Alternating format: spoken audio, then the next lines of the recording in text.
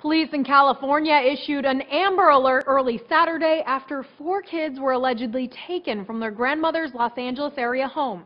Police say they believe the 4 kids' non-custodial parents took them from the house just after noon Friday. The 4 missing kids are reportedly 7- and 5-year-old boys and twin 1-year-old girls. KCBS reports the father, 28-year-old Enrique Felix, allegedly beat the mother and 4 kids in the past, and that's why the kids were put in their maternal grandmother's custody. Police believe the 4 siblings could be in danger. The Los Angeles Police Department held a news conference Friday night asking for Felix and the mother, Rose Cherez, to bring the kids back. The safety of the children is primary here, and I think in this case, I'm asking you just to do the right thing and bring the children in if you are watching.